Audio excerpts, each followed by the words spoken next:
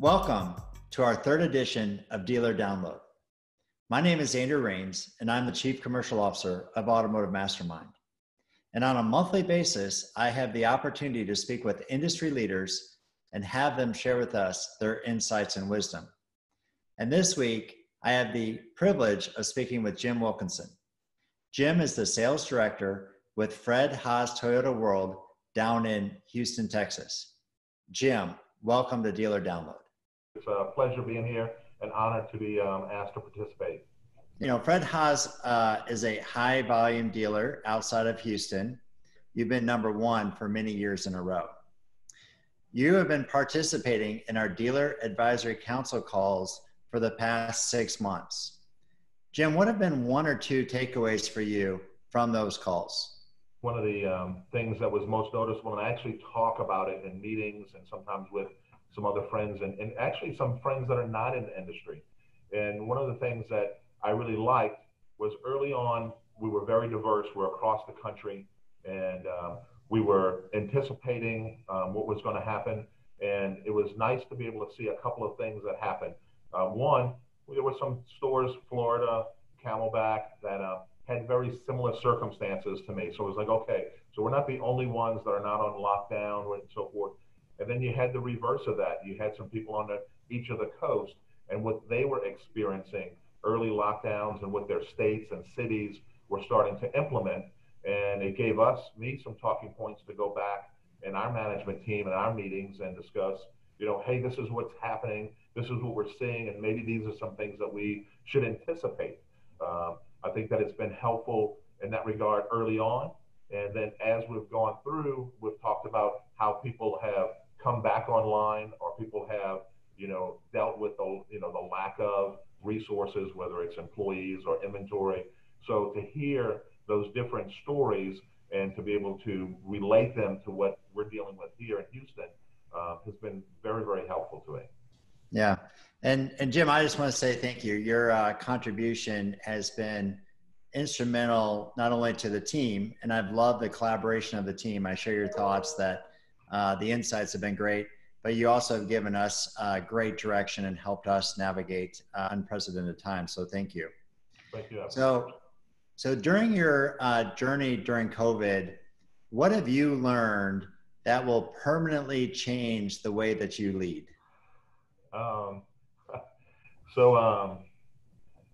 One, the experts have been mostly wrong, but that's a video for another day.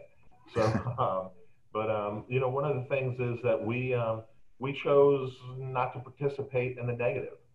We can only control what we can control, and we've tried to make the most of every opportunity. Those are the things that we think that will be forever instilled in how we operate, who we are, and how we manage our business.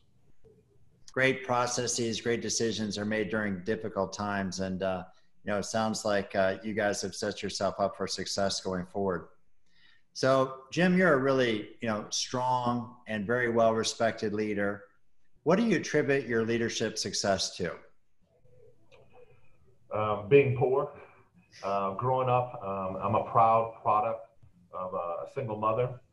Growing up in the 70s and navigating this world with a son and 3 kids actually. I learned very early on to be very resourceful when there was very limited resources. I've carried that in every aspect and every career, job that I've ever had. Do more with less. I do that. I practice that all the time. Matter of fact, till this day, my mother, and it's kind of crazy because I'm in the car business and I work at one of the largest dealerships in the nation, does not have a driver's license till this day. And so when we were younger, we moved a lot because my mom was very dependent on public transit. And so we've always moved on the bus lines or bus routes. And over the course of that time, I went to about a dozen schools, but only one high school. And each time there was, a lesson to be learned. A lot of it had to do with adapt and overcome. And so those lessons at an early age have stuck with me forever. I believe in being much more resourceful than using the resources. So Yeah, that's great. One of the books I'm reading right now is a book called Limitless. And in the book, it has a saying that says, adversity leads to advantage. And as I've thought about that saying, I really do believe that that's true. So, you had some Writing that challenging, down. yeah, you've had some challenging times, but that adversity that you faced is now, as you said, contributing tremendously to your success. So, you're in a very, competitive environment.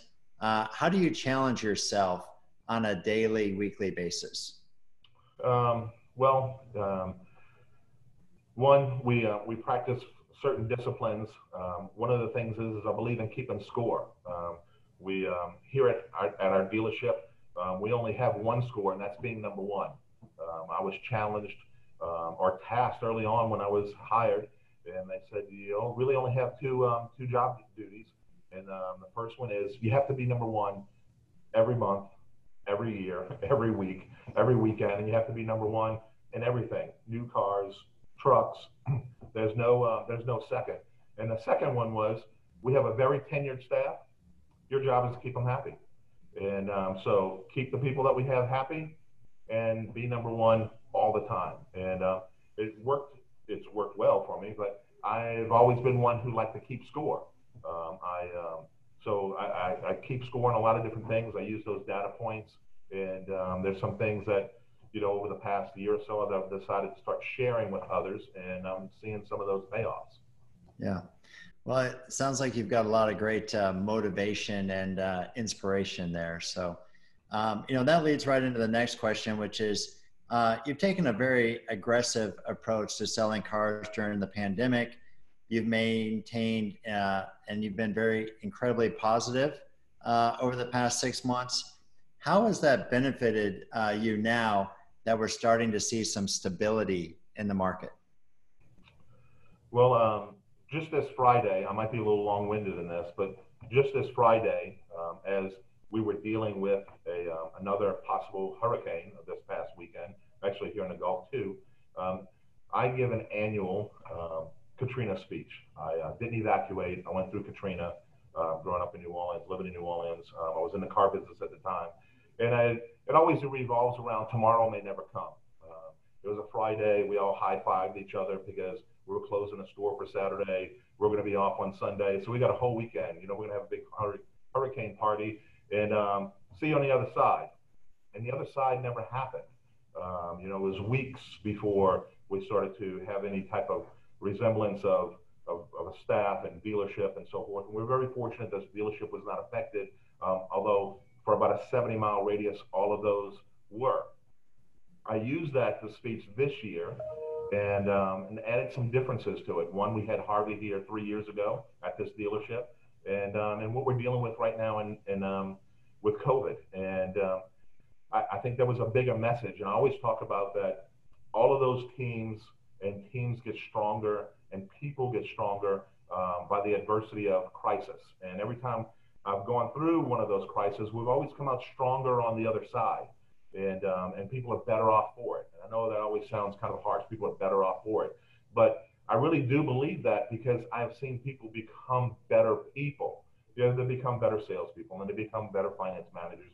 And our managers become a little bit better managers. But the reality is they become better people by going through the heat of that crisis. And that was my speech that I gave. And I turned it a little bit because we're essential workers, The car industry, our staff, we were deemed essential workers. We've never been closed a day.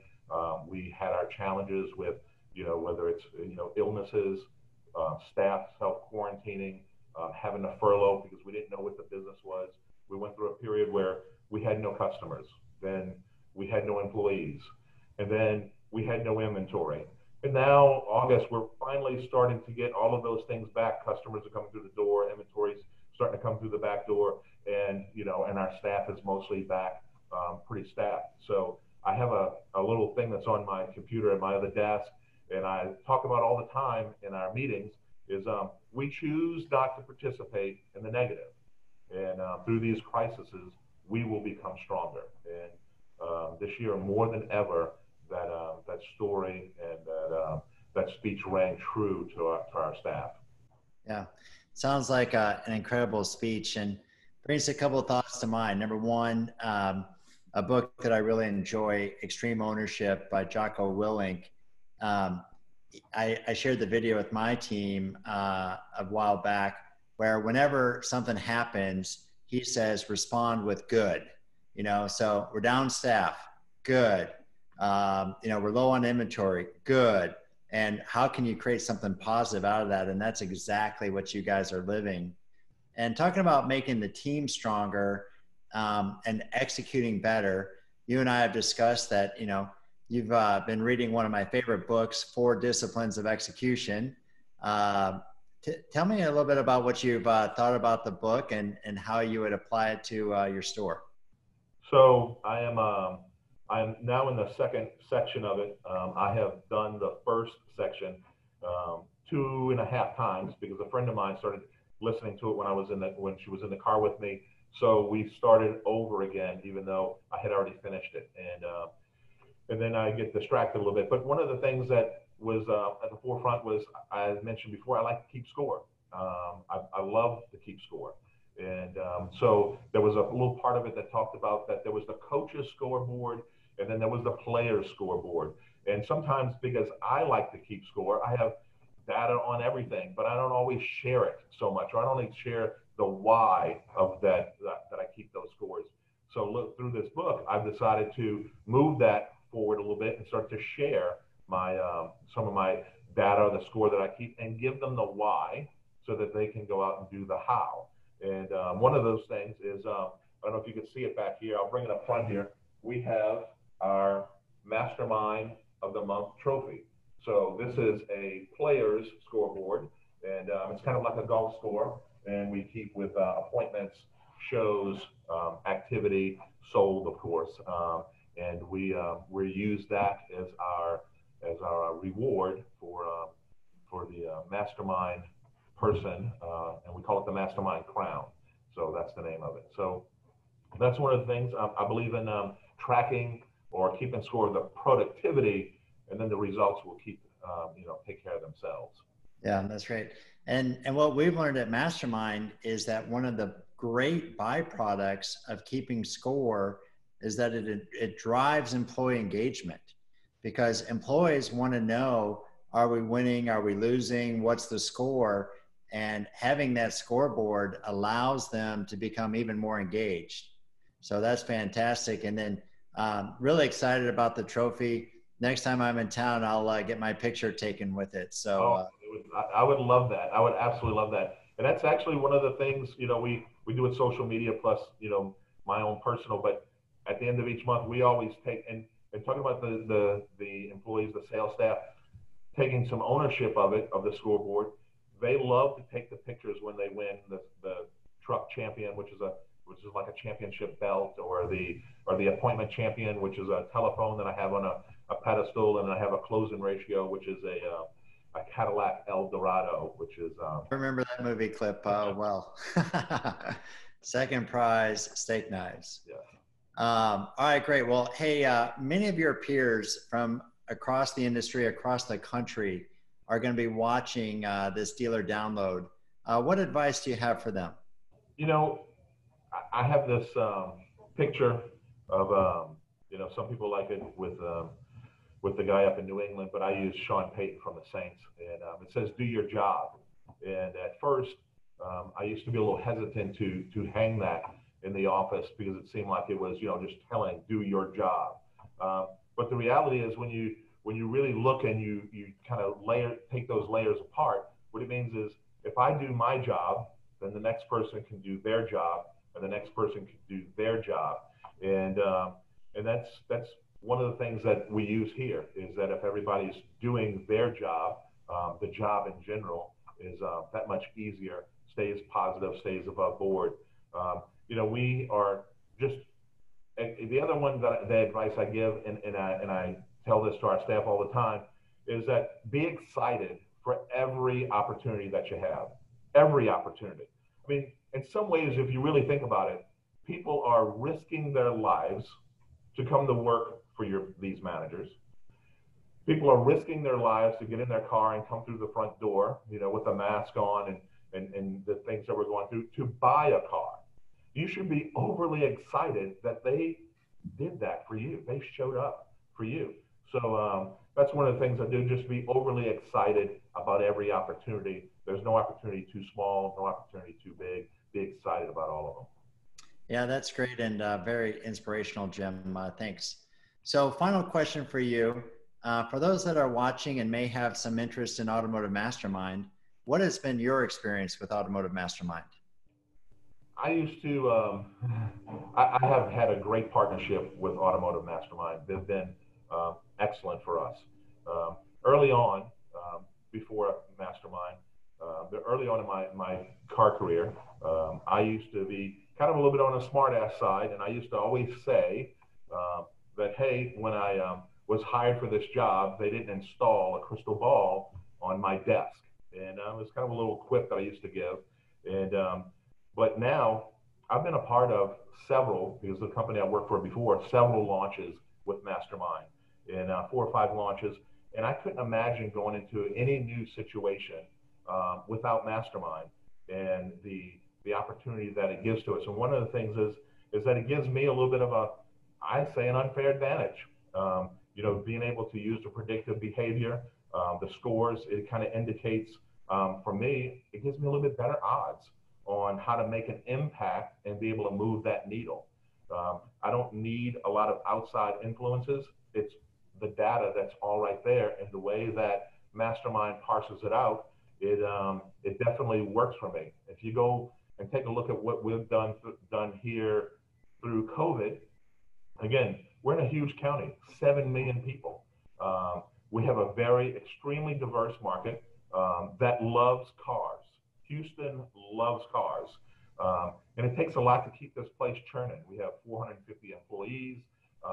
And it takes a lot to make those 10,000 ROs, or that 1,000 to 1,200 units a month in and month out. We also took a little bit of a hit when it comes to oil at the beginning of this crisis. So we knew, that we're going to have to really look at this, between oil and COVID, on a long range effects that this is going to have. This isn't just a ripple in our economy. This is going to create some waves, and how are we going to be able to do it? Well, one of it is we've been very blessed with some tenured associates that have created raving fans. I don't know if you know that book, Raving Fans, but they did that before I got here. And we have a very, very loyal clientele because of that tenured associates. With Mastermind has been an incredible partner, especially through this time of crisis.